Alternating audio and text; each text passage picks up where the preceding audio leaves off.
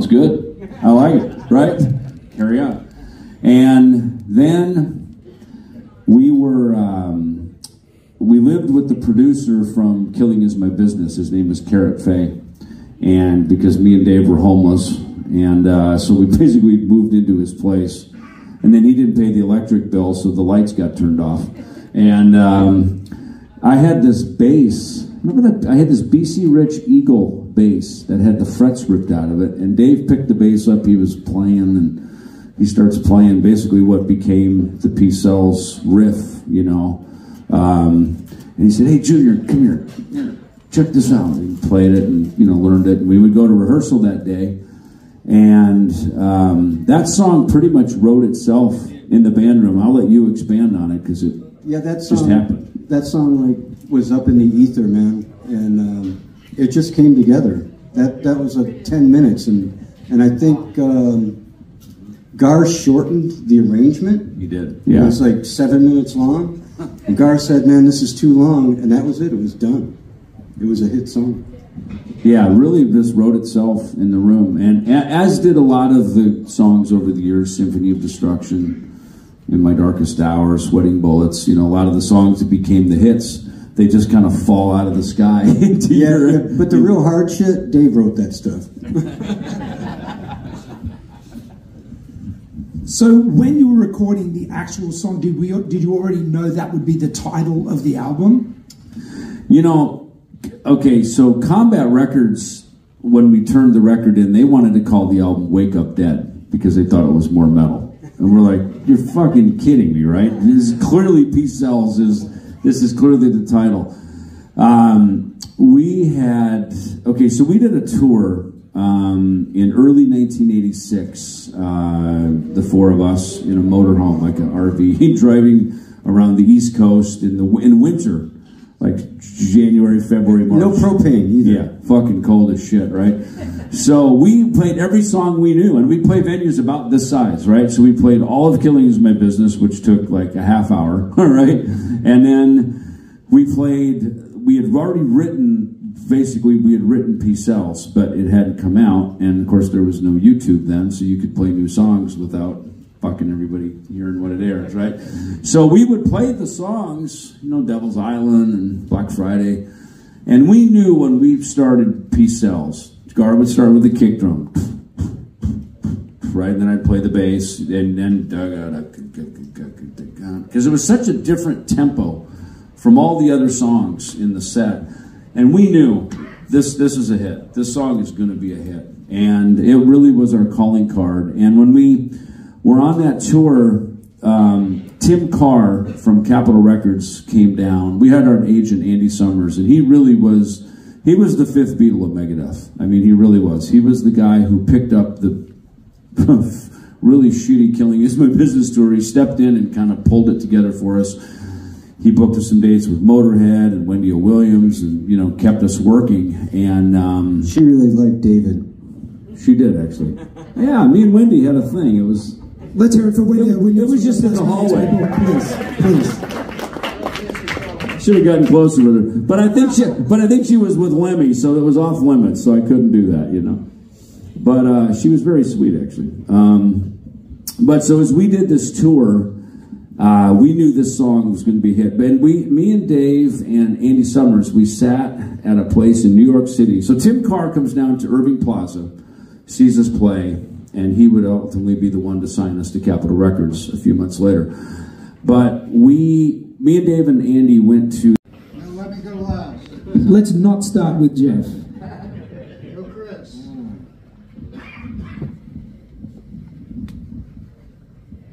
It's probably Good Morning Black Friday. But it's so close. All of them are really, you know, I mean, P-Cells, but as far as just a great song that, like, the beginning is so just dark, and as it progresses, it just gets so heavy that's that and The Conjuring. It's pretty metal. Yeah.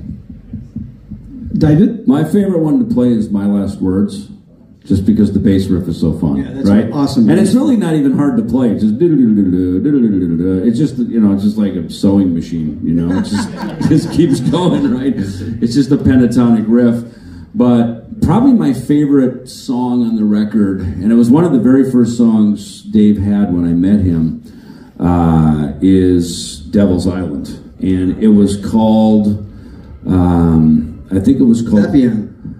Yeah, it was about Papillon. He wrote it about the movie. We were all stoned watching Papillon one night and wrote the song about that, basically, right? But I think the original song was called Eye for an Eye. That was the original title of that, and it was slower. It was really slow. And it had another little riff in it. It was dun digga dun digga digga digga digga digga dun digga dun digga da da da da da, or that pull off the E to E A B or E D B A dun digga dun digga digga digga digga digga dun digga dun digga digga digga digga digga. And then once we sped it up, couldn't fucking play that part in there anymore. But it was a really cool riff, and when we first met and started the band, those tempos were really slow. That even Skull Beneath the Skin was like right. So even as we started Kings of Thrash, that was one of our goals. That's Jeff really was the mechanic to rip these songs apart and deep dive into them and really pull them apart to get the swagger and the groove and everything.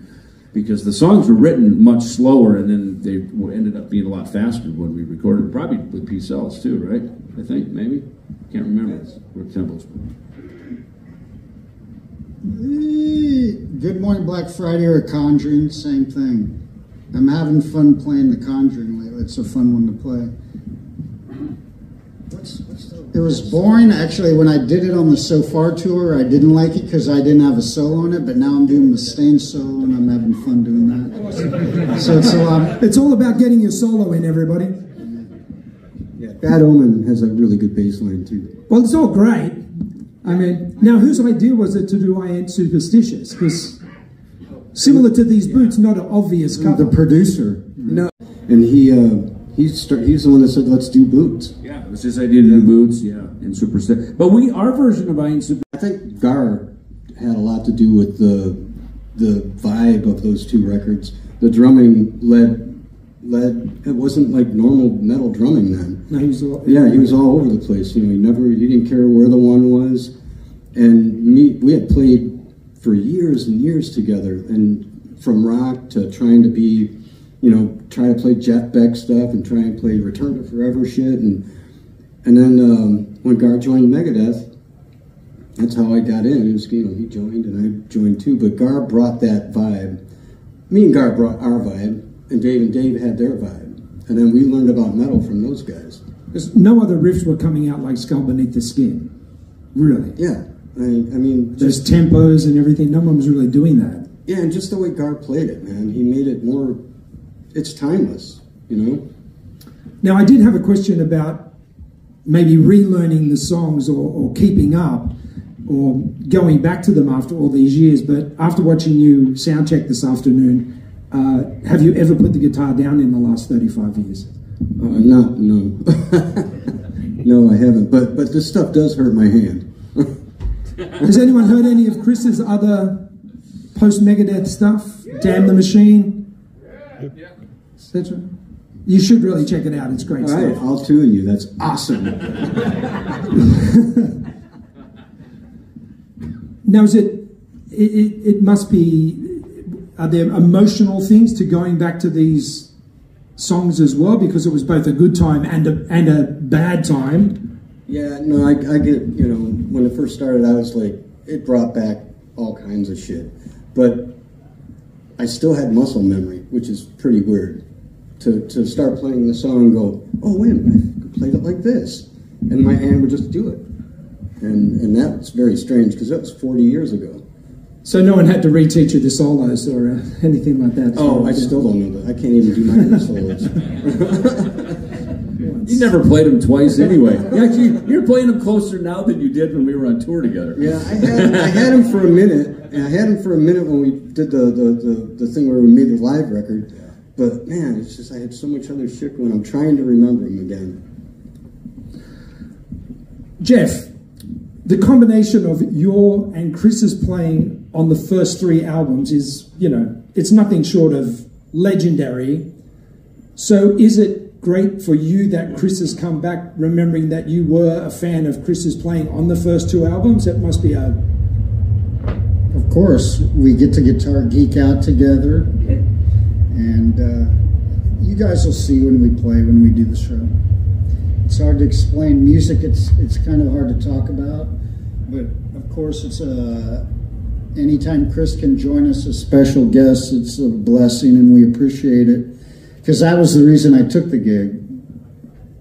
We had similar influences. We both love, you can hear in our playing Holsworth and Beck and, you know, Mahavishnu and these other groups. So when I heard that part of, even though maybe the metal and Dave singing was foreign to me and it wasn't really my vibe, because I was kind of doing more of like a Gary Moore, John Sykes, John Norm kind of Euro thing. So that took me, but then I heard Chris's playing, I'm like, yeah, I can do that. And so I've always thought of myself, I'm kind of Chris's apprentice. And so now I get to apprentice firsthand here, right? And then when he's not with us, I do his solos.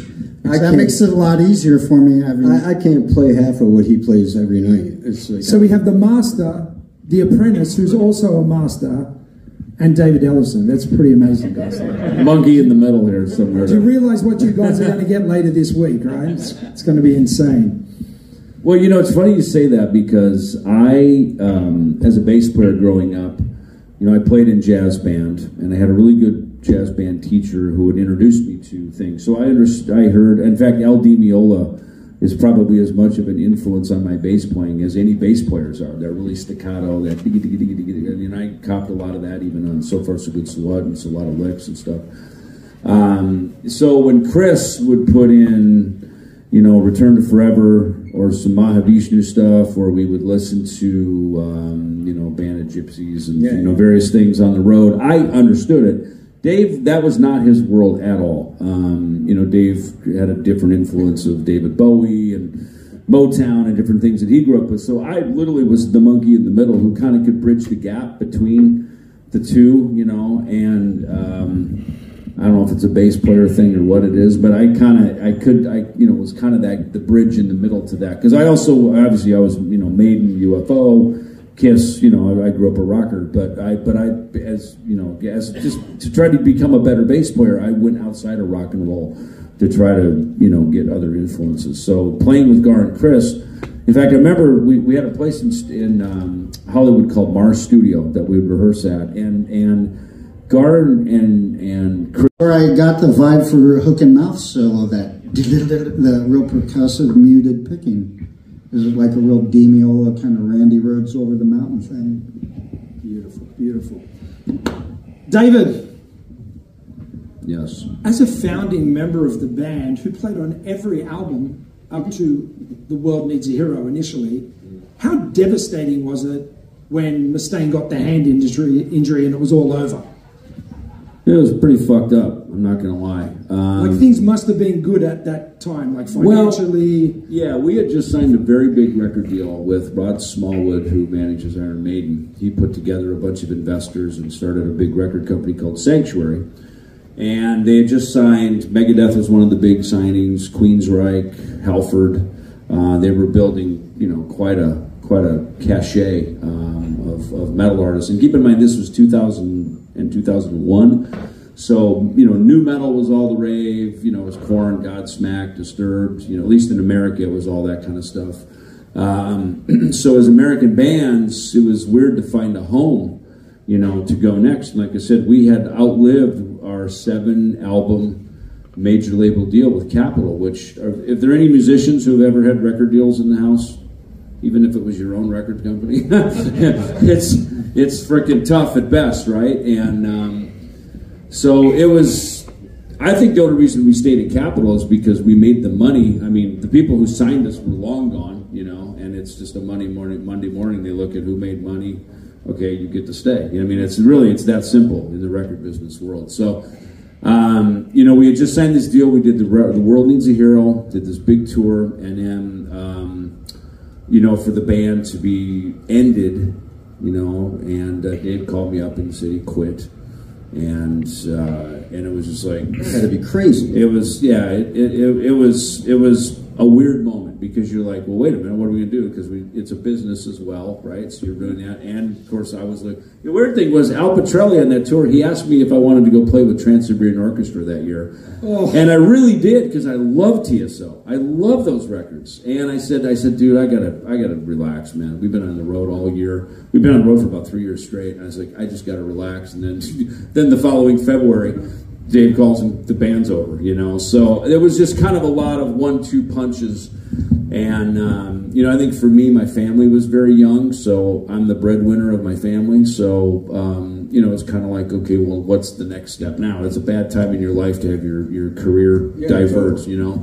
And, you know, look, opportunities opened, and I, you know, carried on. I mean, that really taught me to just always be resourceful and just be a survivor, you know. And I think even during that whole decade of the 2000s, that's what I did. You know, I had several bands. I played on a lot of records, Max Cavalera, Soulfly, whatever.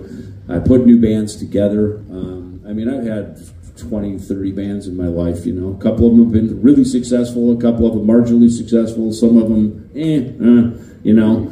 I mean, welcome to the music business, right? But even when I went back to Megadeth in 2010, I learned it's like, don't ever put your eggs all back in one basket again, you know?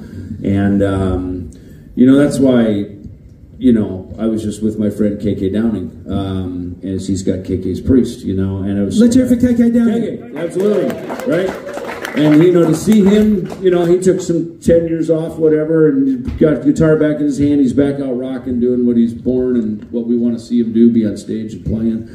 And I, you know, I am that guy, you know, and I've done that. And it just made me realize it's like, there's 2 ways to lose: quit or die, right? And if you don't quit, you don't die, stay in the game, keep playing, you know? And I think that's where Jeff and I reconnected.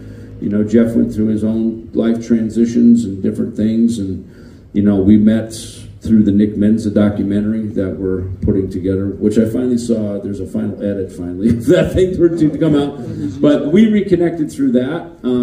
I think I even called you to be in the Behind the Music, for the Megadeth Behind the Music somehow. Yeah, that was years ago. So Jeff and I had kind of sidebarred and, you know, been connected, and so for us to get back on stage, Chris and I had been, you know, had stayed in touch for over all the years. So, you know, the music business is a relationship business. It's less about music, it's more about relationships, you know. Be available when the phone rings, be visible so people know you're around. You know, like when Overkill called me to go to South America back in April, you know, we're friends. Overkill was on the Peace Elves tour. They were our support band. So we're friends, and so... And the first show I ever played with Megadeth. It leads England. So, you how's the memory on these gentlemen, by the way? Everybody, they remember their first gigs together? Come on. Drugs be damned. David, did it ever get to a point in those years where you were thinking, I might have to start painting houses here? Did it ever... I never fortunately was financially in that position, but, you know, you look at that happening, you know, when suddenly the guy from whatever famous band is the painter of your house, go, wait a minute, aren't you the drummer from so-and-so? I just saw on MTV, you know. You hear these stories all the time, and I'm fortunate that wasn't that. That's, you know, I'd saved my money, I invested my money, but, you know, look, anything can happen, you know. I mean, stock markets crash, you know, shit happens. And yeah, but you adapted to, you know, you got out there and played with who you... David's mantra is always, an artist in motion stays in motion. Yeah. An artist at rest... That's Sir Isaac's law of gravity, right? Isn't it? An object in motion stays in motion. Yeah, it's something. Rest stays at rest. And I think it's true. It's not bring gravity. No, yeah, or whatever it is, the motion. Yeah, it's just as things move, you stay in motion. As soon as you sort of get off the road, it's one thing to take a break and be kind to yourself, but you know, music is a gift. We're lucky that we get to play it. Our bills are paid. Sometimes barely, sometimes handsomely. You know, that's beyond our control. But, you know, to just be able to play. I mean, I think every one of them, I have my KISS t-shirt on going, fuck, I want to do what KISS does, you know what I mean?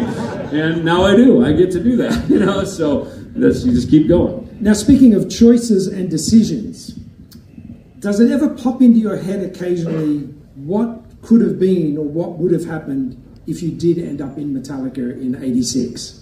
So, you know, it's interesting. We were on a tour. Remember, Chris? We were together. We played with Motorhead. There were supposed to be those 5 shows that we did, and we played in Oakland at the Kaiser Auditorium. Yeah, and Lars, no, it was with Motorhead. Lars came down. I know the one you're talking about. We did do one at Oakland or in San Francisco on New Year's of '85, '86.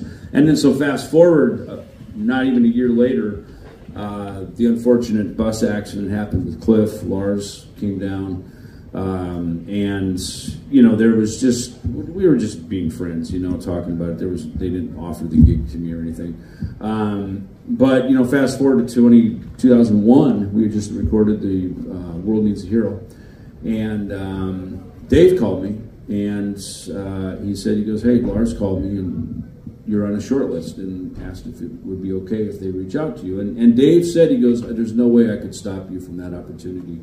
You have my blessing. I gave Lars my blessing. Now, they never called me, and I think they have the right man for the job with Robert. Robert's fucking great. He's amazing. And I tell you what, it's the first time I sat down and really boned down on learning some Metallica songs, and not Kill 'Em All and Ride the Lightning, which was more similar to what we were doing in Megadeth, but the later stuff, even the Black Album, and just really played the bass lines and listened to how James put his phrasing of the vocals over top of the riff. It was like a whole other genre. It was shocking how different it was, and I actually had to ask myself to go, I wonder if I might not be the right guy for this, you know? And you know, not that I would say no, because what do? We say yes, right? That's the lesson of the day, say yes. And but it really was an eye-opener to me of how their music had transitioned from the early days, and they'd had great producers with Bob Rock. You know, they were able to make very expensive albums and take the time to write and really dig deep and, you know, make, you know, records like they did with the Black Album and stuff. But it really taught me how different they were from what I was used to doing in Megadeth, and, you know, working with Dave and how he would write and how he would put his phrasing of his vocals over top it. Because, I mean, let's face it, when the singer starts singing, that's who we listen to, right? Whether it's Dave or Paul Stanley or Bruce Dickinson or Ronnie Dio, the riffs could be awesome, but when the singer starts singing, whether you're a girl or a guy or whatever, you fucking listen to the singer, you know what I mean? So that's the vocal delivery. You know, and it was my idea for Dave to be the singer in Megadeth. I was the one that said, dude, you got to sing, you know, and because he was writing the stuff at that time, and I said, there's no one who's going to come in here and sing that shit the way you're hearing it, the way you're feeling it. You're never going to be able to teach anyone how to do that. How the fuck could he sing and play that shit? I know, that's exactly. So that's sort of what Dave said to Hetfield a couple of years earlier. You should sing. You should sing, yeah. So it's... you know, and you think about it, we kind of watched James become a guitar player right before our very eyes, because as I understand, he was kind of mostly the singer, a bit of a guitar player, and then he developed that whole style of everything that he did. And you know, me and Chris would always say, man, Metallica's clean tone was, there's Roland jazz choruses and their clean tones that they got in those records. That is like the best freaking heavy metal clean tone ever. It's just so freaking good. Master of Puppets is my favorite Metallica record out of all of them. I love that record. Well, I think in the end of the day, we can all agree that both yourself and Robert are amazing bass players, but I can't really see you doing that crab walk. That's his deal. That's his deal. No, Robert's great. I've gone to see a few of their stadium shows. I mean, Robert's amazing. You know, he's great, and you know, it's funny. I've had the discussions with Lars even, you know, just about how bands operate when you're in the room, and you know, bands look like one thing. Like I'd see Kiss, oh man, the 4 of them, they're big equal superheroes, and maybe they were in the beginning, but then after a while they weren't, and you know, shit changes, and who's writing the songs, who's making more money, you know. And to this track, Bridges Burned, right, that he and I started demoing for Rust in Peace, right?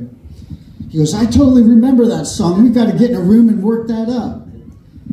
So that's how it started. We demoed 4 originals, and we've got an album written now, but there's an ultimate jam that happens at the Whiskey, a go-go on the Sunset Strip, and every 2 weeks they have a different theme. 1 week's Van Halen. Remember, I did the Randy Rhoads. They did a Ukraine, Women of the 80s. And it was actually the Ukraine theme night. A band got up and did a System of a Down tune. And a mosh pit broke out at the Whiskey, which is prohibited. 2 weeks later, the theme was the Big Four. Right? So I go, okay, I see where this is going. They called me, you want to do the Megadeth? And I said, well, I'm writing with David. He lived in Arizona. You want me to call him, see if he'll fly out to do the jam? He did. We took it as another opportunity to do some more writing and demoing. They match made us with Chaz, the Ultimate Jam people. We had never met him, played with him. We didn't even know if he could do this. We knew he was in a Soundgarden tribute, and you can probably see why. And he's also in a Megadeth tribute called Woke Up Dead. So the gal who puts all the musicians together, because there can be anywhere from 75, 100 musicians on and off the stage, matched us with Chaz. We rehearsed upstairs while the band downstairs was blasting. So we couldn't hear what we were doing. We went down and did it with a different drummer. And it hit all the news media, all the publications picked it up, the videos and whatnot, and then that's where the idea was born. The manager, David's manager, you guys got to take this on the road. You got to do Killing. You got to do So Far in Their Entirety, guys. What are you doing? You got to do this.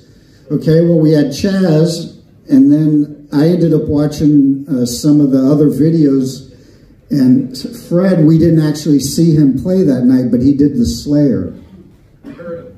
And I saw the video, and I go, there's our drummer right there. And I'll tell you, the manager tried to force another former Megadeth member, and we actually even auditioned him, and there was no way it was going to happen. Guy couldn't get through the first tune. And I'm telling you, there's no one else that I could think of that could play as close to Gar and Crystal. I'm taking this out of Chris's mouth. And the Nick Menza chops, because we do some of the later Megadeth, and Chuck, the way Fred does, and just a brutal drummer. Fred. He earned the name the Peruvian Hammer. Cheers. Guys, can we just briefly hear from you how it is playing with these legends and what Peace Cells meant to you when you discovered it, or? Yeah, sure. Peace Cells is my favorite Megadeth album. Yeah. So I like a ton of them. I like Countdown. I like So Far So Good So What. I like Rest in Peace. But Peace Cells to me is just it's just the perfect blend of like musicianship and just evil badassery, and just getting to play with these guys, these fine musicians. The night that it really hit me was the first time we played the Whiskey. And I used to learn the Wake Up Dead solos, and the part where I do Dave's solo where I trace with you, and I'm looking over at Chris, and I'm like, I'm playing the solo, and then Chris just launches into that second solo. I'm like, oh my God, is this really happening? So yeah, it's freaking cool, and playing with these guys, just an honor, dream come true. So yeah, cheers, guys. Excellent. Let's hear from Fred, the nicest man in show business. Oh yeah. It's a total honor. It's an honor. You guys playing together is awesome. We jam. We do a bunch of things. These 2 records are my favorite for sure. Killing It in Business, So Far So Good So What. And we just have so much fun when we play. We're so connected. We are just laughing all the time, like smiling. It's awesome. So that's why we make him play a really long drum solo. Right? And we have a drum solo in 29 minutes. You know, I will say, there's one song, and I mentioned it earlier, "Let's Go Beneath the Skin." That song, because it got recorded so fast, we didn't have any time, we didn't have any money. We had a lot of drugs and we played really fast. Basically is what we did, right? And we missed some of the nuances of it. And, you know, again, what we did with this is we ripped these songs apart to really learn the details of them. And Skull Beneath the Skin, that outro part,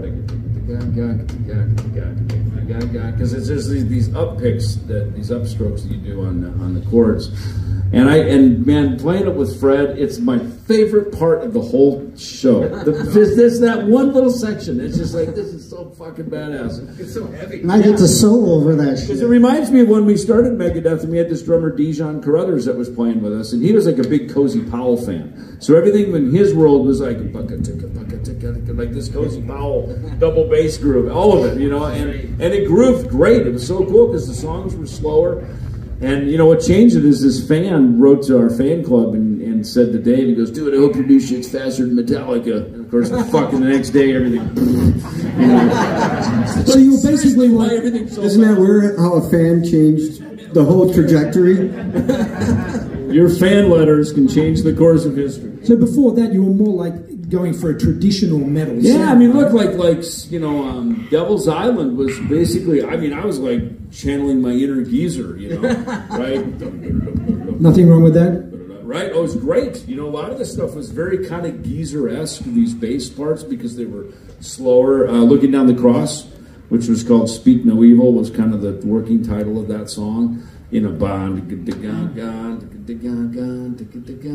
mean, there literally was those kind of tempos, and that damn fan letter fucked everything up. It just took it off to a whole other level. Which, you know, we probably wouldn't have done good as a Sabbath doom band anyway. You know, we were probably better off doing the way that it went. But, you know, that's why, you know, with Fred, because he's just a real fucking meter machine, you know, like it's like turning on the drum machine, you know, but with human swagger, you know.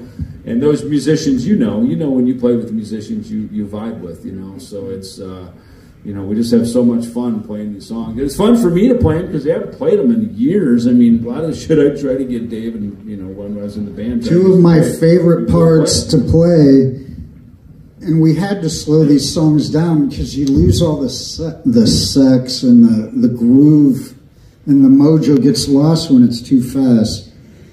Because I grew up in Dayton, Ohio, which is the home where funk was born. You know, Ohio Players and the Sat Band came out of Cincinnati, and Lakeside. Funk came out of Ohio. And Dave's sister was really into Motown. That's why the funk influence on, when you hear us play, when we come back here for the Melbourne show, Love to Death in the verse. Super funk. And also Skull Beneath the Skin, the verse in that. Listen how funky it is. So when we do these songs, we're like, we want to do it as fast as we possibly can, but it has to groove and it has to have the mojo to it, the sex to it. Because you lose when you start, like we did, like I listened to Darkest Hour on the DVD on Best of the West. It's too fast. It sounds totally dorky. It doesn't have, when it dun, da, da, da, da, when you, it's too fast, it loses the melancholy and the whole, that's the best word, melancholy. This song is gone. So we're really careful about the tempo. So when you hear us do a tempo, whether we do the part faster than Megadeth did it or slower, we're doing it for a very specific reason, because we want you to groove. Yeah, I will say this too, and move. Chaz, because he plays Dave Mustaine in Woke Up Dead, right? He is, and actually Chaz and I did play together. I did a book signing. I put out a book called More Life with Death, and we played. Warwick's is the bookstore, right? Warwick's in La Jolla, which is like a rich town. I don't know why they're letting us, people like us there, but there's this rich town, and they're having this heavy metal book signing, and the bookstore hired Woke Up Dead to go play out on the sidewalk to like try to get fans to come into the, and so when I was done signing, I went out and I picked up the bass and I jammed along with you guys. We played, I don't know, 5 or 6 Megadeth songs or something, right? I think we did a lot of So Far. We did So Far, So Good, So What. Yeah. We did, I think Darkest Hour, Hook and Mouth, Peace Cells, and Old Symphony. See, he would know, right? So when we met at the Whiskey, he comes up to me and goes, hey, by the way, we played together at Warwick's in La Jolla. I was like, fuck, that's you? No kidding. So, He, because that's his character in Woke Up Dead is to be Dave. Jazz's guitar chops are fantastic. I mean, his hand on the neck, he really gets a lot of that, and it's fun for me to just watch him and Jeff switch off. Because Jeff has learned 3 or 4 guitar players worth of stuff, not just his own. He learns a lot of Dave's stuff, and when Chris isn't with us, and I'm doing some Friedman, some Poland, some Mustaine, put a quarter in him, and some of my own stuff. Yeah. So that sounds like a law firm. Your Mustaine stuff is just like the record. It's just insane. Thank you. I do what I can, and I try to. Let's hear it for Jeff. I try to, clean it up because they were high, and they were high as balls, and the equipment wasn't as good back then. We have better equipment now, and we're better musicians. I mean, we've lived 10 lives. I went to Brazil. Lived there for 4 years. I wrote and produced a #1 Brazilian album for Verve. Hung around some of the most... Kings of Thrash, everyone. One more time. He's waiting for Dave to come back.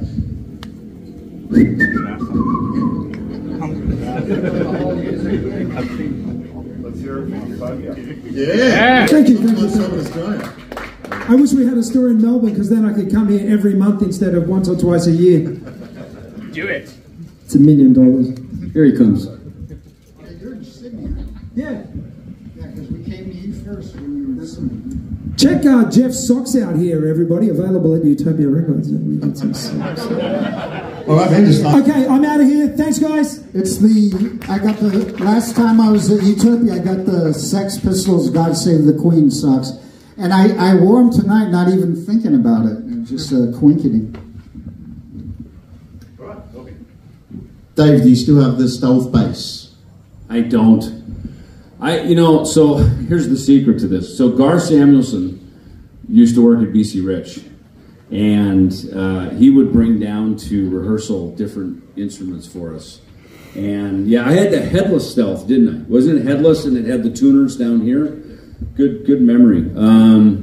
And so some of those were just loners, that we would use. And then I remember I had that Iron Bird that I used in the Wake Up Dead video. Kerry King loved that. He goes, fuck, that was awesome. Because Kerry was a big BC Rich guy, right? So when I met Dave, I had a BC Rich, I had a Mockingbird. Dave had his Rich Bitch. Kerry had his, his Mockingbird and his Warlock. So we were all and our manager Jay Jones was kind of the hookup of all that between Gar and Chris and everything.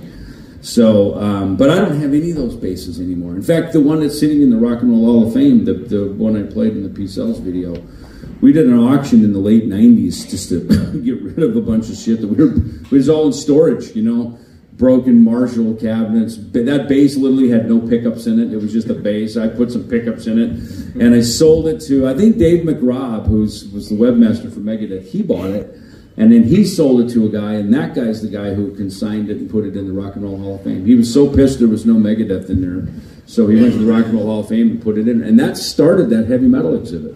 And they got the dime bag guitar and a bunch of other stuff, but that bass started the heavy metal exhibit at the Rock and Roll Hall of Fame from that guy.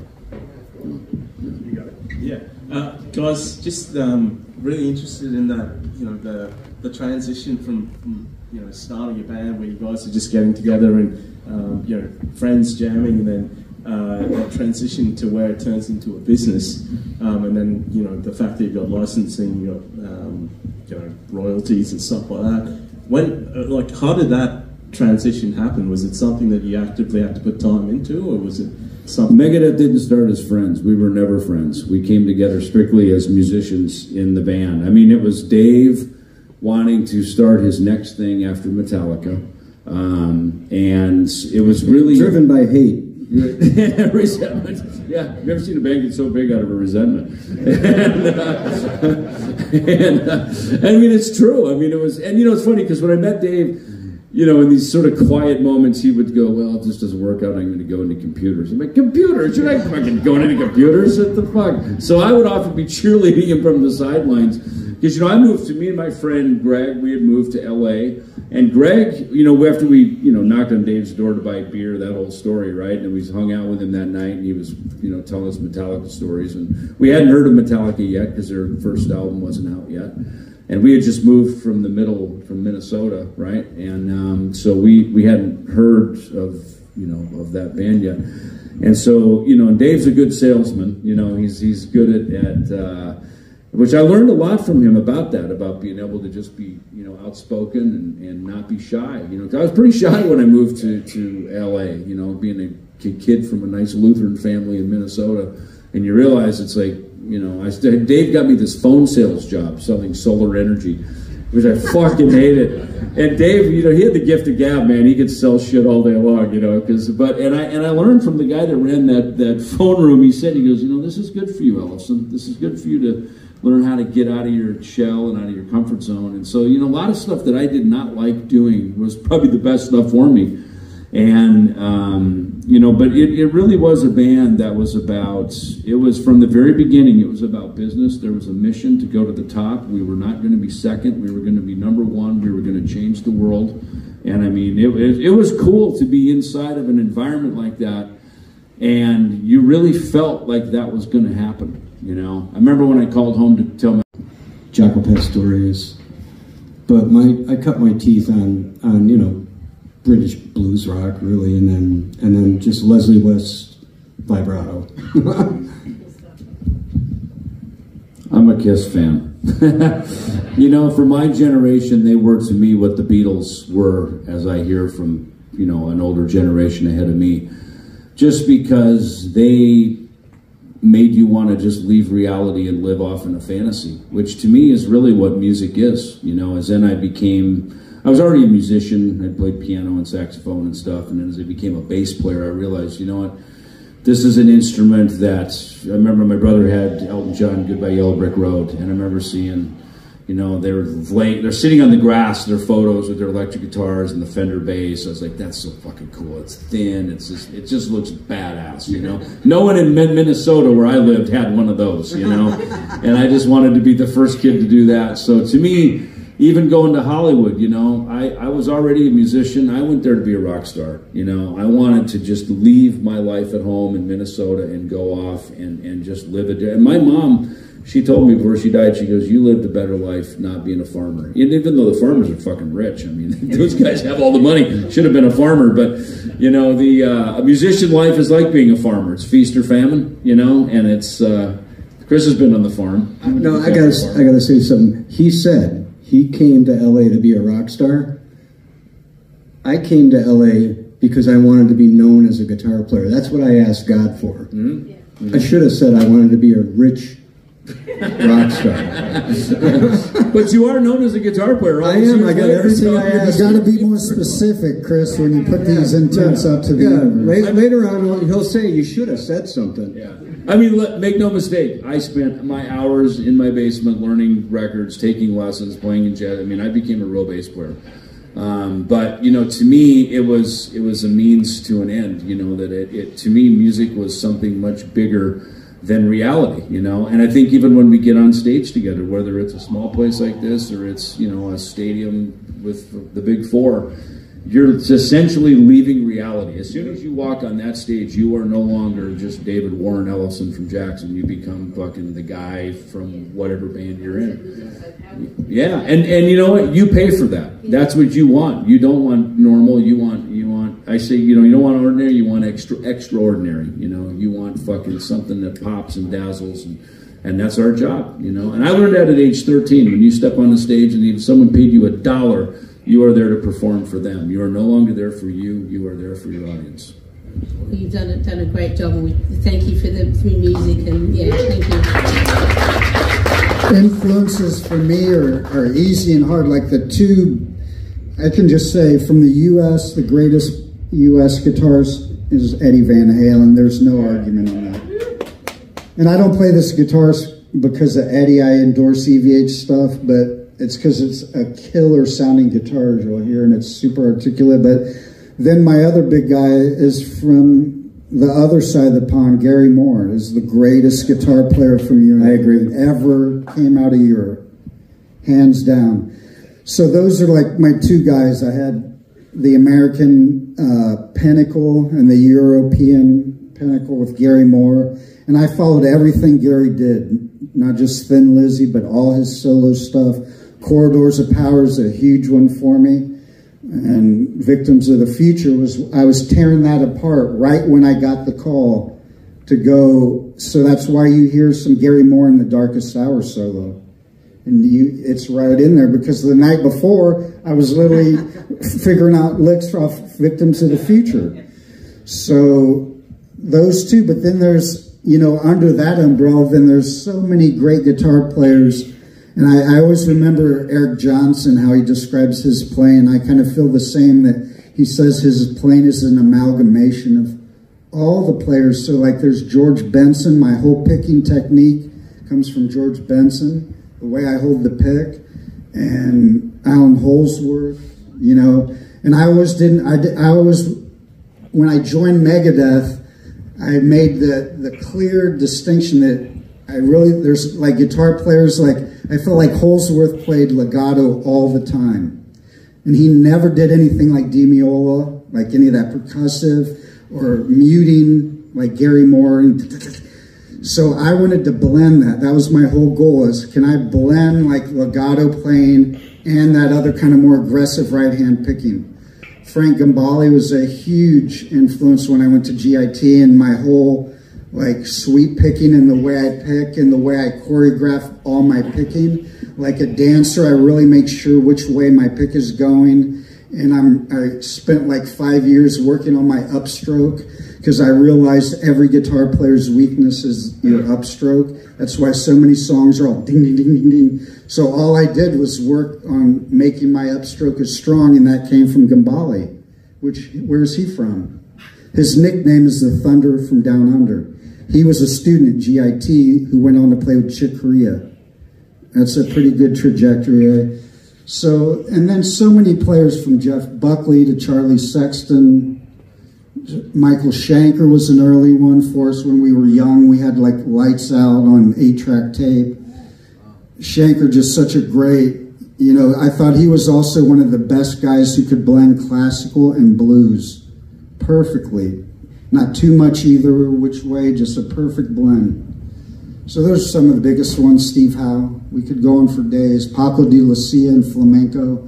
And then I moved to Brazil for 4 years, and that's the thing, I hear American guitar players and all their egos, you know, and these guys thinking they're greatest, like rock guitar players.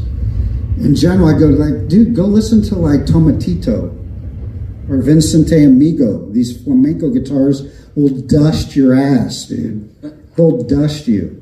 And there's some Brazilian guitar players just amazing. The Assad brothers, who, you know, I produced their younger sister's album by Gia Assad, Chameleon. But her brothers are the greatest duo in history. They studied with Segovia's protege, and I got to sit and just soak up, like this close, watch them practice to play at Carnegie Hall, like over Christmas dinner, you know, after dinner. And I'm watching these two guys, and you're just soaking that up.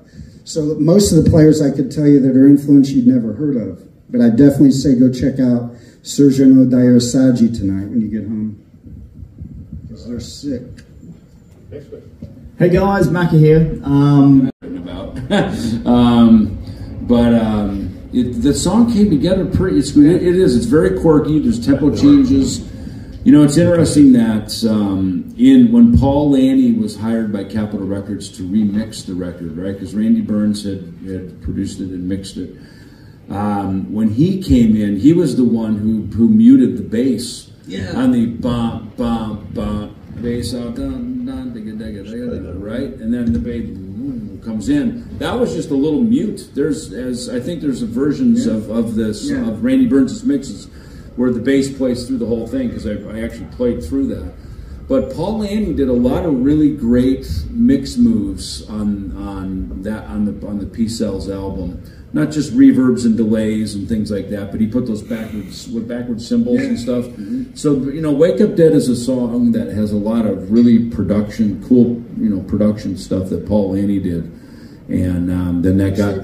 I remember... Then that got him hired to produce So Far So Good So What. Yeah, Tom Wally So Tom Wally and Tim Carr were the A&R at Capitol. Then Tom left and started Interscope Records with Jimmy Iovine, and now he has Loma Vista Recordings, which is Ghost, and that's all his stuff. I vaguely remember that song was like 3 different times of learning 3 different sections. Totally, 100%. And then it got packed together. Okay, interesting. So three different. It's almost like, you know, Dave would write, into his credit, because he was not a musically trained guy. But me having played in orchestra band, I got that how he composed was similar to, you know, a Bach, a Mozart's, you know, a Beethoven, where you would write movements. It was a composition. Compositions, putting things together, saying, hey, have the bass come forward here, play this.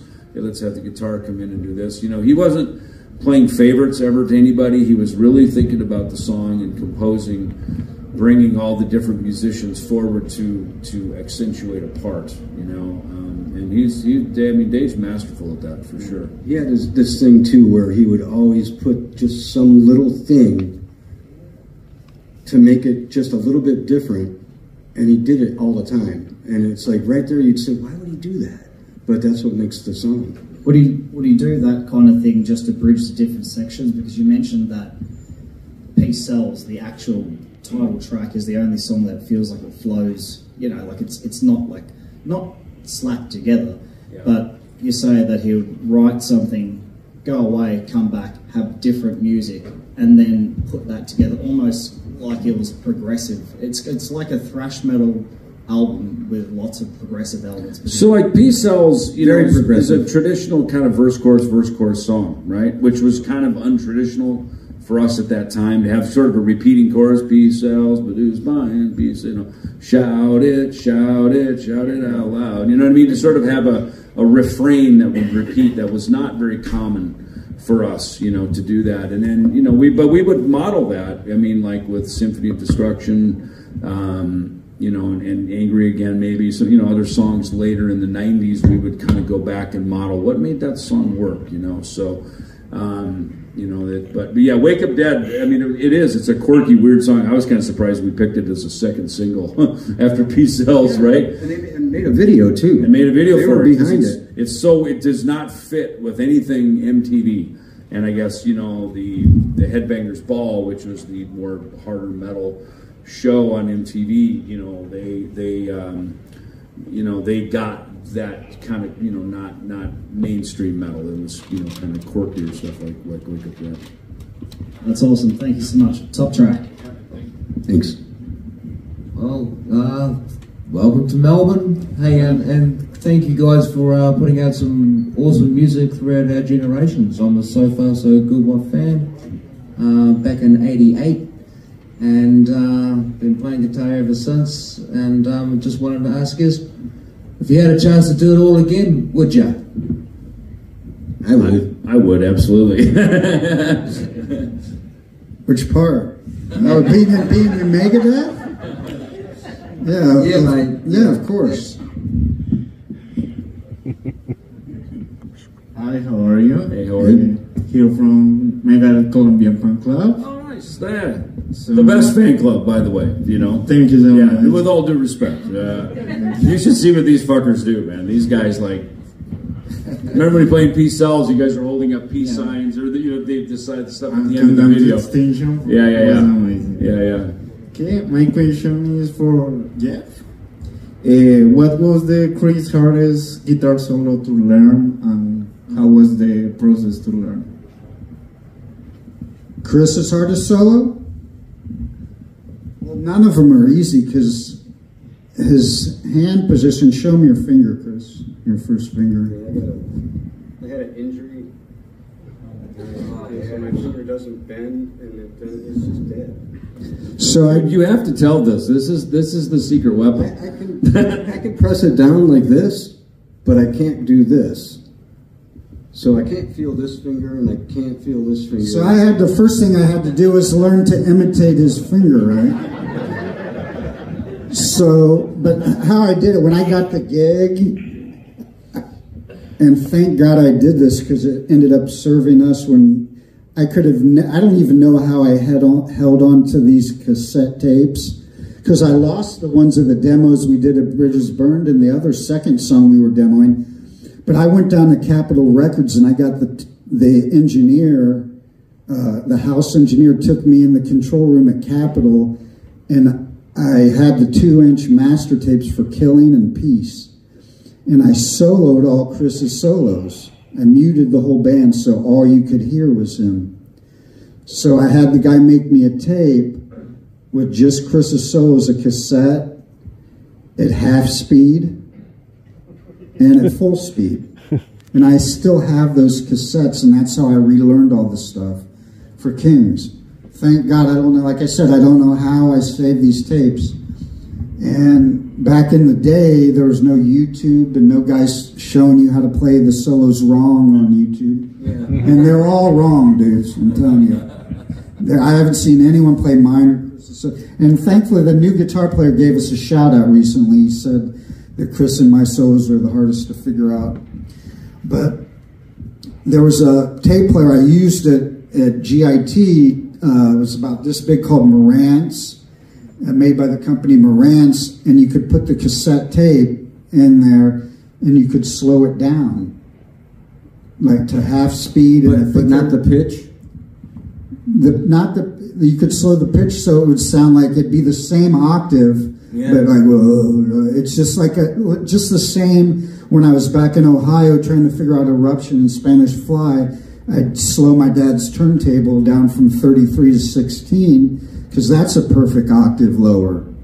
Oh, I never knew that. It's a perfect octave lower, and so that's how I'd literally sit there with the needles on Eruption, like, you know, the first wow, bah, bah, bah, and I'd get a few notes, and then I'd just keep doing that. So the next step beyond the turntable, that's how I did every Aerosmith album. I could put on Aerosmith 1 and play down side 1, flip it over 2, put on Get Your Wings, bah, Toys, bah, Rocks, Ted Nugent, bah, you know, every album, Zeppelin, that's how I did it. Then the next step, once we're out of GIT, I got that player, and I was figuring out all Yngwie stuff off Alcatraz. No Parole from Rock and Roll. I figured out every solo, and years later I went on to get the gig and ended up leaving it before I toured with them for various reasons, but love Graham and Bethany, especially Bethany.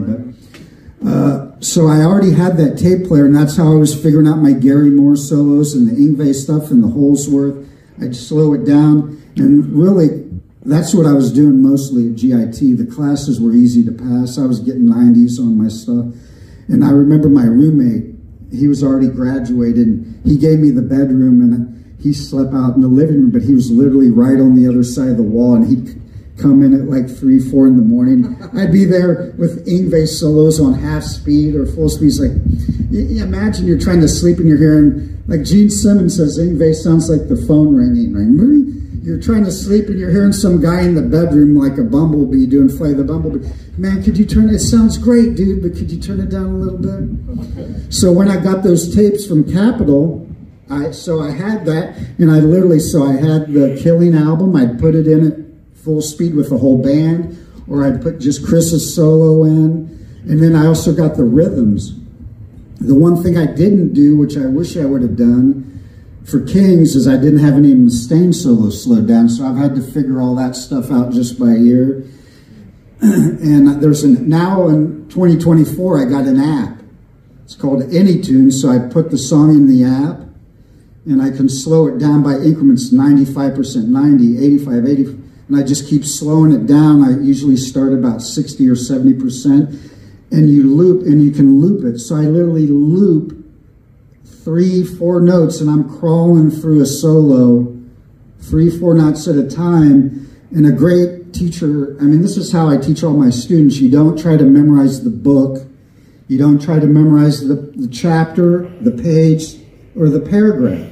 You just take the sentence and you just get that first cell, and then you get the next cell, and then you just keep gluing them together. And that's how I've done every solo. And to answer, I mean, probably Bad Omen and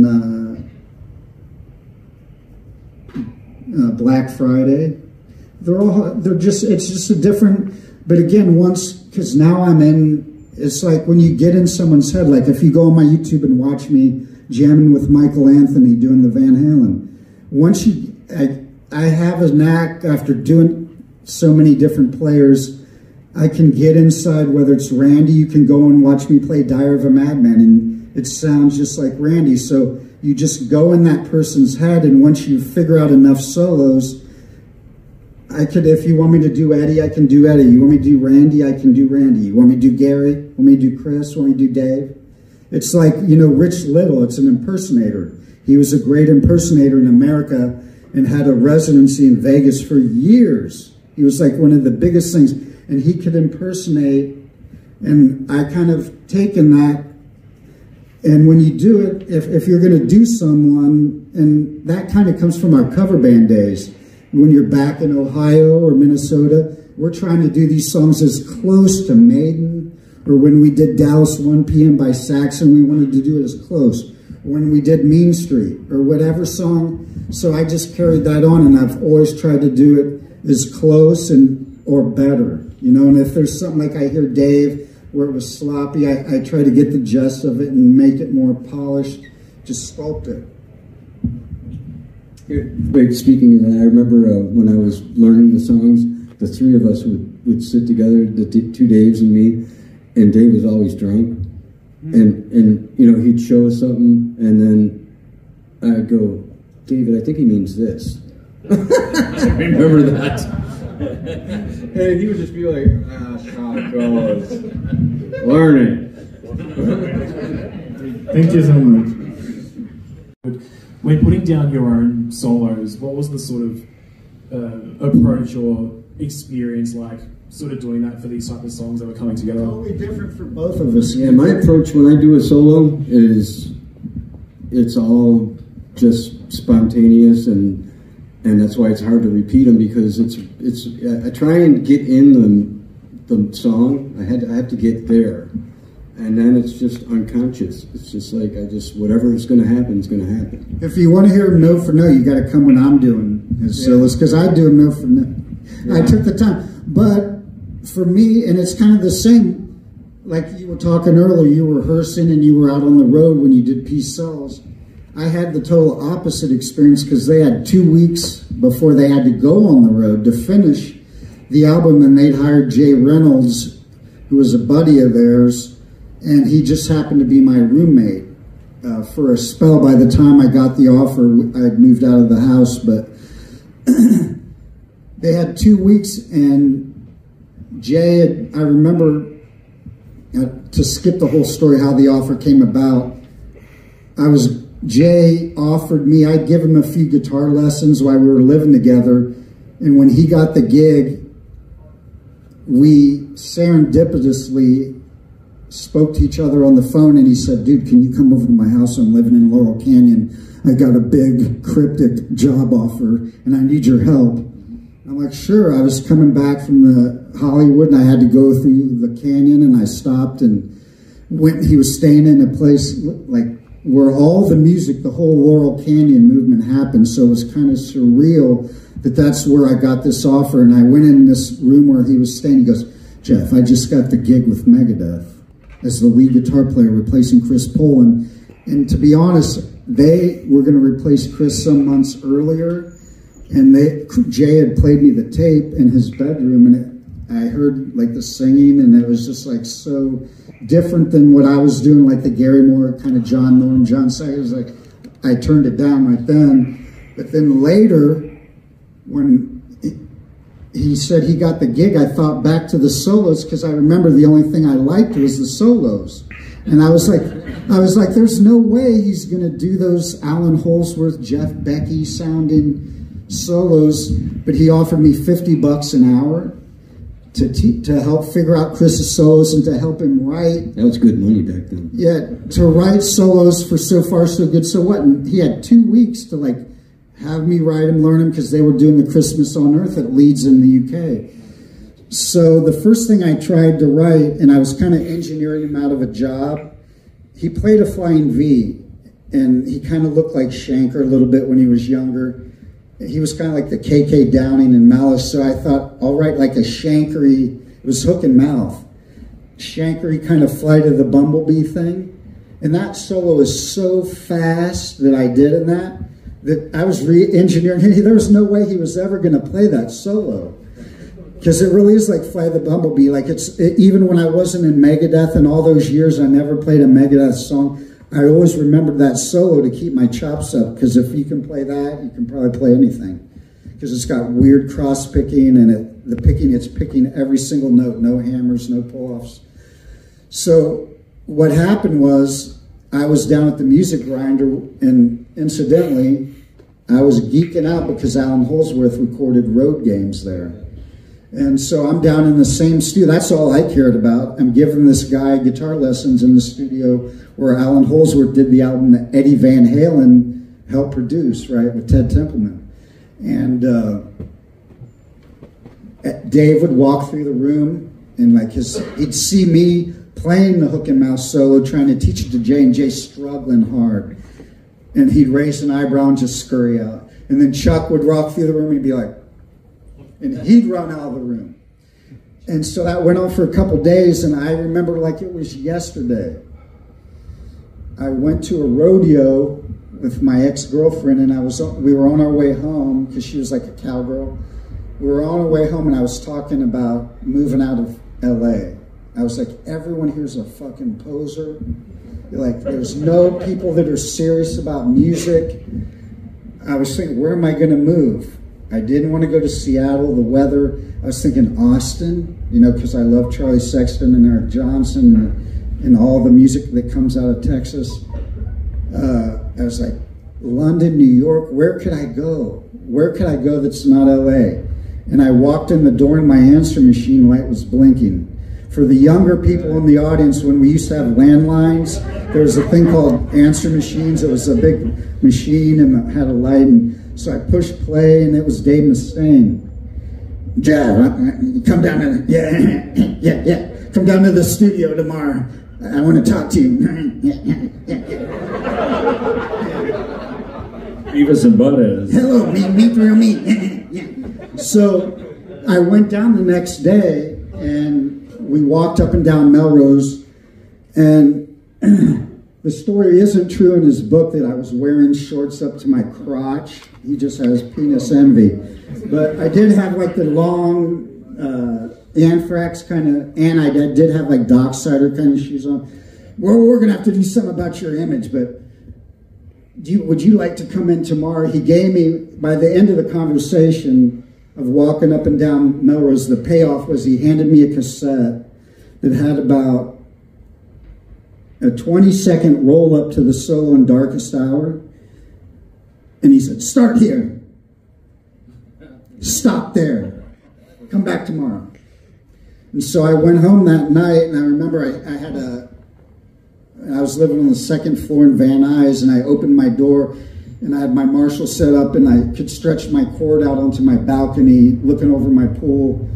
And I just was playing the tape on the cassette, and I just like sketched out, like just like an artist, a black and white sketch. Here's what I'm gonna, an arc of kind of here's how the solo should flow. And then I went in the next night, and Paul Lanny was there, and Gadget, the tech, and Matt Freeman, and you, and Chuck. And I went to the, like if the mixing board is here, I went to the very back of the room, and I turned my back to everyone, and I just laid that solo that you hear was the first solo I did. And it was just like kind of off the cuff and improv. And everyone was freaking out, and they loved it, and they gave me another tape, come back tomorrow. And like if it was a shorter solo, like I remember I did 502, and I put the harmonizer on there. I was really into Steve Vai Flexible, his album. I'm not like a huge Steve Vai fan, but I did love that album, and so that's why the harmonizer on 502. And I was already done with that, and like, what am I going to do? It took me like a half hour. I just improvised it. Okay, and I just go in the other room, and I did Liar. And these were all keepers when you would go in? Yeah, I wrote the stuff from Liar, and then I just went back in an improv. So I never rehearsed with the band. I never played a gig. I never played a full song, never heard a vocal for any of the tracks. I heard like just snippets. I know what you mean. And so I had to compose, and that's what a guitar player solo is anyway, like especially listen to Randy Rhoads solos. It's a composition in a song. So every song I was trying to just make my own little composition that long. And so I just did that every day till the thing was done. And then I already had hook and mouth because I had started that with Jay. So maybe the 4th day I did the hook and mouth, and then Mary Jane and all the rest. And then I did do acoustic guitars on Mary Jane and Darkest Hour, and rhythm guitars on Long's Darkest Hour. Most of the stuff, Mary Jane. Rhythm guitar on. I played rhythm Long's probably on most of the stuff. I don't think I played on 502 or Lyre, but all the rest. Awesome, thanks. And I only do that because I don't want anything to. When you play guitar, I think you should be neutral. You don't want anything like revving you up and hyping you out. And you don't want anything like laying you back. You just want to be, like Dave said, an open vessel of neutrality to leave your body, right? But so I wanted to be away from the drugs, and I could have roomed with Dave, and we did room together a bit, but like Dave and David were the running toxic twins, like Tyler and Perry. So you always wanted to room with Dave. So that stuck me with Chuck, and Chuck smoked, and I hate cigarettes, and he did a lot of blow, and I hate blow. So, and he'd come in at like 3 in the morning and put his cigarette out right between the beds, and I was like, it's just killing me, dudes. So I ended up rooming with the drum tech, which was Nick, because he was Chuck's tech. So I was giving up, I was sansing and foregoing the rock star rooms just to be away from that, and I was rooming with Nick. So I got to know Nick really, really, really well. And he's like the Cheshire Cat, right? With that smile of his, the most mischievous, right? Cat ever, great sense of humor, and a lot of people don't know, but you're going to learn it in his movie when it comes out. You know, he was born in Munich, Germany, because his dad was Buddy Rich's horn player, his sax player. If you want to check out a track Don wrote, Don Menza, it's called Time Check. I used to play it on my radio show all the time. And I had Nick as a guest. Chris was a guest on my show. Nick was a guest. But so Nick grew up on the side of the stage watching Buddy Rich. So it's no wonder he smoked a joint backstage at the Hollywood Bowl. Buddy Rich said to Nick, he said, "Hey Menza, can you roll a joint?" And Nick said, "Yeah." And once he rolled him the joint, he was always behind the drum set rolling joints for him. And he watched Buddy Rich play for quite a long time. And when you're one more time, the answer is yes. Can you roll a joint? Yes. Yeah. When you're a child, it's like I remember when I was in Belgium with Serge Odayo San Baji on tour, because Odayo lived in Belgium. His little kids speaking like 4 languages. Because when you're that young, you soak it up so fast, you're not even thinking. So Nick probably wasn't even realizing what he was assimilating as a sponge, just being around that groove. Because Buddy Rich, you know, was the greatest drummer of all time, and there wouldn't be no John Bonham or Keith Moon or nobody else if not for Buddy. And if you really want to have a laugh, go on YouTube, because Buddy used to travel around and he would have pickup bands, because, you know, you can't afford to travel with full big band horn sections, so he'd send the chart. Right. But yeah, any advice he gives to us young guitarists would be fantastic. I couldn't tell you. I guess I only think mechanically, like, keep your guitar intonated, learn how to adjust your neck, practice. But the business, man, the internet's your friend, man. That's all I can tell you. You got to be half, this day and age, you got to be half businessman, half musician. You got to balance that. I was lucky, you know, when I went away because of our family's stuff that happened in my family. I ended up going to Wharton, which is like the best business school in the U.S. And so I learned, but what I learned at Wharton was how similar running a business is to being a conductor of an orchestra. But instead of musicians and violins and cellos, you're working with processes and different steps. And that's really the thing. You need to learn how to work with other people. Like my first thing when we first played, you played sax. We both played tenor sax. So you're learning in the school band, like it was 3rd to 9th grade for me, how to play with like, how many, 40 other people that are in your school band. And your conductor's helping you, so you're learning that. I think it's really important to learn how to read music. We learned it then when we were young, so it's always there. You learn what a quarter note, a half note, 16ths, 32nd. You learn all this stuff. Learn about time signatures, how to play with other people, how to ebb and flow, and something that American musicians, like when you listen to classical music and classical guitarists and fingerstyle players, they understand counterpoint, which is things moving a different way, like a bass line on a guitar moving this way and the melody moving another way, where you're playing counterpoint. A lot of Western music doesn't have that. It's everyone's going gung, gung, gung, gung, gung. Everyone's playing the same thing. I think that's the biggest thing we could do as musicians, is stop all playing the same thing in the band, like really learn how to play off the other musicians and really learn what counterpoint is, because I think it's a lost art, especially in Western music. You know what? You have to kind of find your own voice too. You gotta find what you do and makes you happy, and just try and be your own, thing. Yeah, I mean, exactly what they both said. I think that, I made a lot of records in Nashville, and those guys can all fucking play and sing. And I mean, and they can play anything. They can play rock, blues, country, everything. So if you're going to be an artist, like Chris said, we really have to find our voice, And that was the thing that gravitated me to Dave, is he was very sure of himself. He was very sure of his voice. And voice, not just meaning his voice, but his sound, right? He was committed to that.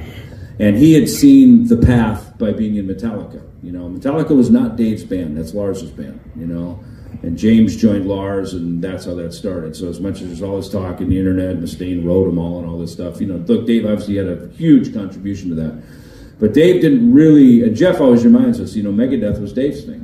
That was him finding his own voice away from Metallica and becoming his own person. And, I've got kind of a unique role as a bass player, because I get to be an artist. I get to start my own bands, put groups together. A lot of it is around the music I write. And then there's other times when I go play with Overkill, and I play Dee Dee's lines. And my job is to be the best Dee Dee for those shows if possible. Don't be David Ellefson, be him. And it's going to always sound like me, because I have my sound. But if you're going to be a side man, you really got to be good at pretty much everything, and you got to be quick in the studio, and you got to really know your way around music. No questions asked. Learn the number system, learn chords, really study jazz, because when you study jazz, you've learned everything about music. You've learned harmony, chord changes, you've learned rhythms and everything. Otherwise, like me, if you just want to go be Kiss, well, I always tell people, it's like people go, well, how can you be successful? And I just ask yourself one question. When you're on stage playing, are people coming closer to you, or are you driving them away? Because I've been in both bands. I've been, obviously Megadeth, people came close to the stage. Kings of Thrash, when we played at NAMM, everybody came to the stage. I've been in bands where I watched people walk out. And I had to be honest with myself and go, this ain't working. We either have to change our sound, or we're going to break up. It's just that simple. I mean, it's because when someone's paying you to be on a stage, and this is a bar, they want entertainment up here, whether it's a bunch of monkeys, some musicians, or a DJ. They want to bring people in here so that people buy beer. That's really why this place exists. It's not for a bunch of musicians to get a rock song playing. We get to do that. If they call us back and go, you guys are really good, we'd like to have you back next Saturday, win. Yeah. But if they're saying, yeah, we didn't like your sound, we ain't calling you back, you got to be honest with yourself and go, you know what we're doing ain't working. Put a mask on, put some makeup on, wear a jumpsuit, I don't know, try something. Another thing I thought of, that it doesn't have to do with, well, I guess it does with the instrument in your hand, but I mean, if your goal is to play music, it depends where you want to go. If you're trying to play, if I could go and play the Stones, stuff like the Stones show, and I would never have to practice. But if you want to play music that's like really complex, and even before I was in Megadeth, I didn't want to necessarily be in a heavy metal band. I was wanting to be Steve Morse, or Steve Howe, someone who could do all styles and play well, right? Whether it was rock, blues, flamenco, and be holistic, have a holistic style. And I remember my mom telling me all the time, if she said this once, she said it a million times, Jeff, you're never going to get a girl that's going to wait for you to be done practicing 14 hours a day. There ain't no female on this planet that's going to sit around and wait for you. Guess who's 62 and single today? Mom was right. So mother knows best, and I'm telling you, you're going to give up your whole fucking life. You're going to give up. I never went to sporting events, never went to strip clubs, never hung out with my buddies. The whole time I was at GIT, I didn't have a date the whole year. I was going psycho. You know, you're giving up everything. Like I tell you, I don't drink coffee, don't do all these things, not because they're not fun. It's because, maybe you don't eat the pizza because we don't want to be up on stage looking like Meatloaf. Whatever the thing, you're giving up your life. You're giving up your whole life for music. And then the question for you is it worth it? Because, man, I would have loved to meet the love of my life. I know some buddies that met their girl when they were in high school, and they're still married, and, man, that would have been beautiful. But that's not my path. I mean, maybe next lifetime for me. Yeah, you have to love what you're doing. And I've been in the biggest band playing Downington for 130,000 people, and I've been flat broke. My brother embezzled $500,000 from me 8 years ago, left me living on change in a jar. I was stranded in Vegas. So did I give up? Here, I'm sitting right here. You just never give up. It's like Eddie Van Halen said, if you want to be a rock star, and that's what I meant before when I wanted to leave LA. A lot of the guys that went to GIT, a lot of the people I could tell in LA, they just wanted the pussy, and they wanted the fame, and they wanted the attention. And that's not what music is about. And that's how you get rid of stage fright for you guys who have... Once you realize that you're not there to impress other people, or like, look how good I am, look how fucking fast I can play. And that's why it was no thing for me to slow the tempos down, because I don't got that ego. I don't got to measure my dick how fast I can play. It's about, you're a doctor of music. The people are coming, you guys are coming to be healed, to feel better, to forget your problems, to stop thinking about the bullshit, your bills, whatever. You want to escape for, if only for 2 hours, man. Just to have that freedom, whether it's to dance. It doesn't matter whether you're in a mosh pit at a Megadeth show or you're dancing with your babe at a Sade show. Everyone, it doesn't matter what language, whether it's in Brazil and they're going, a Megadeth, and they can't speak English, or we're here in Australia. You're a doctor of music, and we can draw half the circle, and the audience, it's up to you guys to draw the other half. That's what it's about. We're not here to impress. It's a ceremony, and we're coming for a thing to give you energy and raise the frequency, hopefully. That's why we're smiling on stage. That's why we're not frowning and looking pissed off, trying to show you how tough we can be, how macho we can be. Isn't that played out? It's so fucking played out. I don't want to see another band of dudes trying to show you how fucking badass they look. It's fucking played out. That's why we made a conscious decision. Every night we pray before we come on. God, give us the notes. Give us, thank you for giving us the blessing to even be here doing this with you guys. And that's what it's about for us. We don't care about the money, because there ain't that much in it. If you're doing music for money, you're in the wrong business, right? You do this because you can't do anything else. I've been playing viola since first grade, sax 3rd to 9th. I picked up guitar at 14. There's nothing else I could start today and get better at and with the days I have left on this planet. It's like Eddie Van Halen says, if you're a rock star, you just play till you die, whether you're famous or not, whether you're playing Downington or a bar for 20 people. And we've all been everywhere in between. And we'll keep playing that, after Kings. When I'm 90, I look at the cats like Segovia and all these players that are playing into their elder years, and I go, that's who, Tommy Emmanuel, the greatest, is he from here? And he plays an Australian guitar. I mean, that guy is blistering. These are the kind of guys we look up to, the players who've kept their shit together and have kept their heads straight, and music was always their beacon, right?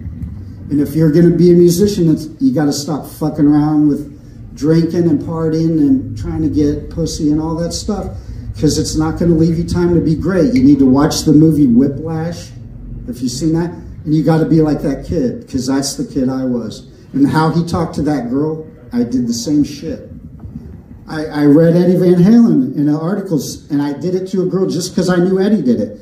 Eddie said, my girlfriend said you love the guitar more than me. Fucking damn right I do.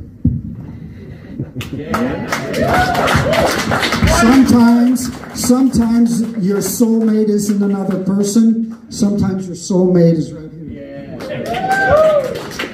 I just wish the input jack was a little bigger. Shit. Well, on that note, guys, I'm guessing everyone might want to have a quick toilet break, so we'll get you guys off stage, and then